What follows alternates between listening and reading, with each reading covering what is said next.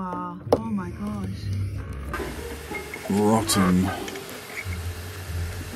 That is our core material. Not good.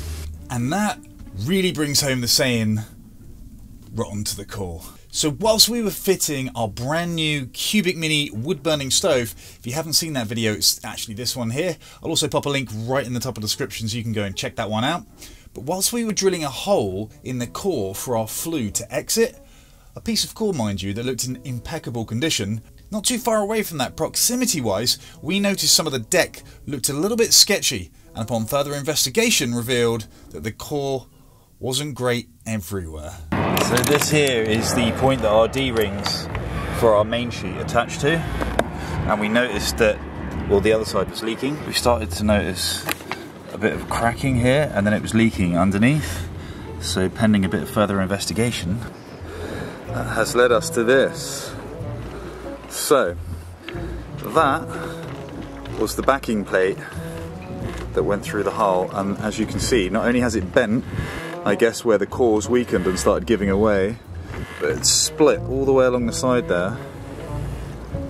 Again, where the force of the main sheet would have been yanking hard, and then the structural integrity of the core of the boat, the hull, is obviously not great in that spot. This is the starboard side, and that a tiny bit of dampness there. There's a little bit of dampness here, but it still feels solid, so the problem isn't as bad. The problem is as bad here, but I think we'll take them both off anyway as a point of measure. Just have an inspection around here, see if there's anything we feel we need to do. I think it's fair to say that that side's a total rebuild.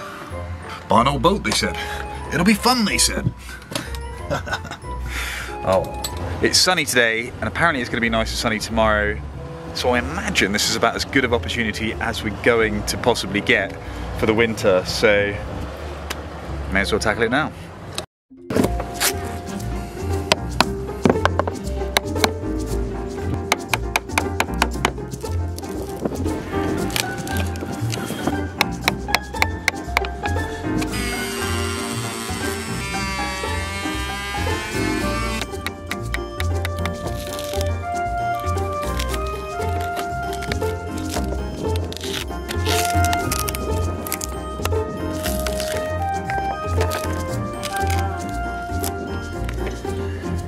And freshly tipped off to the fact that I was getting a little bit trigger happy here with the power tools, our boat guardian angel, Andy from Willett Marine, once again making a guest appearance just to make sure that we're steering this repair in the right direction.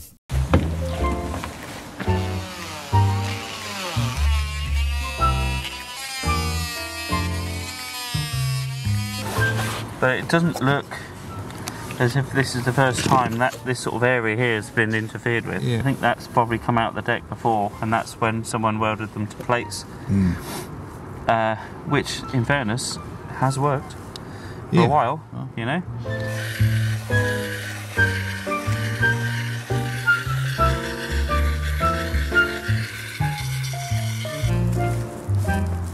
So then just cleaning all this off, as you say, gives that a better bond mechanically with whatever you put on top. Yeah, you can see where the contaminants are, where some of the dirty colours are.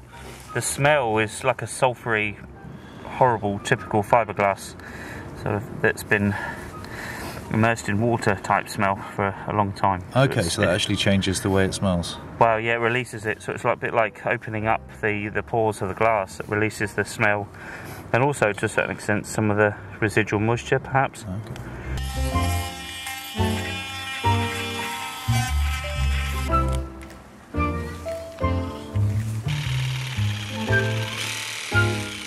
That's a nice fit in there, Dom. Yeah? Yeah. You can see the shape that we're trying to match around here. Yeah. So we've just got to taper our little bits of plywood and we can slide them all in, a bit like a jigsaw puzzle.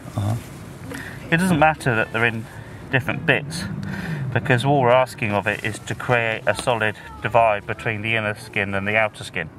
So together everything becomes strong. We're not asking ultimate strength from any one piece. No, and I suppose we're going to tap into the bulkheads as well, aren't we, to really utilise the strength? Yeah, transfer the load. It's over the top, but you know, why not if we can?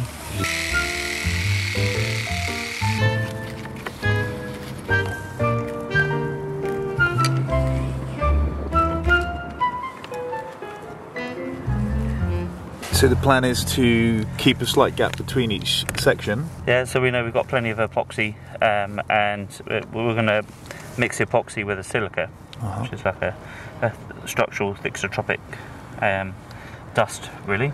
And then we'll just have plenty of that in all the holes, put the ply in, make sure it's between everything, smooth off the surface and let it cure. And then the next stage will be to then taper our laminate into the core that we've added, ready to put new laminate in with epoxy resin. Now, whilst Andy stepped off of the boat to mix up some more resin, I jumped back in board Godoa just to make sure none of that new resin would be able to leak through into the saloon.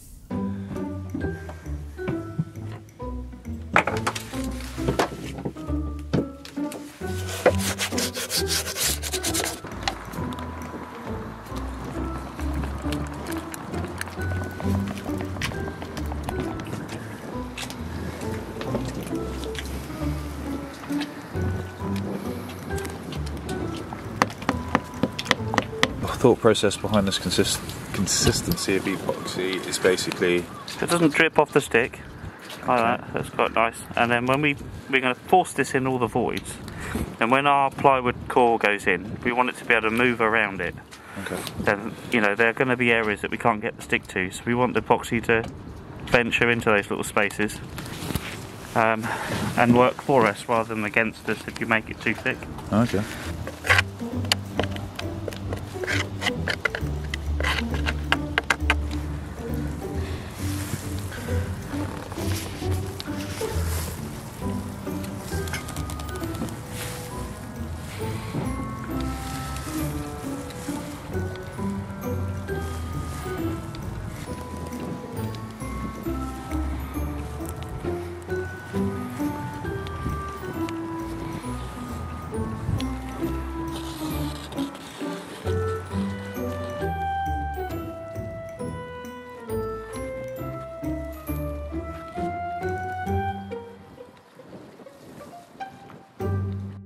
So after we'd finished bedding our new mix of wood core and resin, we needed to give the repair at this point a little bit of time to cure. After which, Carly lightly sanded the top layer of this repair, ready for the waterproofing layer of fiberglass.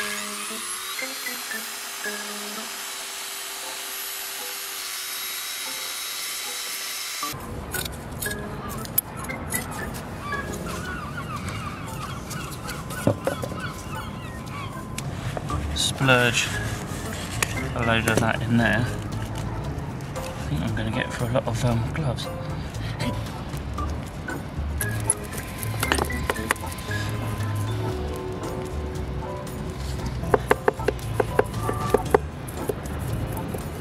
So you need to let that cure before anything sort of rubs it or knocks it. Okay. Cover it with just that. I don't think it's going to rain for a while. Keep the heat inside the boat so that the heat goes through it that way, and then I would have thought in about 6 hours it would mostly be cured enough. Wonderful. Yeah I'll pull the tent tight over it then. So that's where we're at so far with the new repair. We are basically just waiting for a break in the weather before we take that gel coat and the old layers of fiberglass back before feathering all of that in to the new core. Now, we have also just picked up a couple of really exciting new additions for our wood burning stove, and this is for our Project 365, which we're both super excited about. Basically, the goal is to be able to unplug Godoa from the mains power grid, the mains water grid for a full year, 365 days. Now, I've created a web page on our site that you can go to and read in much more detail, hopefully, what this challenge is going to entail. The whats, the whys, the hows, and it will give you a much deeper insight into really what's motivating us to set this challenge in the first place. But it's one we're really excited about. The website has also undergone a huge revamp, and we're in the process currently of building something, a tool which we hope is going to provide some real value to others out there that are sailing around these beautiful waters of the UK. So keep your eyes peeled for that one. If you haven't done so already, check the website out. I'll pop a link again right at the very top of the description, and just go and explore. You'll find out more about us, who we are, our past, how we came to find ourselves here. There's more about the boat and so much more. Anyway, we just wanted to touch base, say Hope you all had a happy Christmas, and here's to a healthy and happy 2023. Just a quick update from us, and we'll see you all in the next one. Bye for now.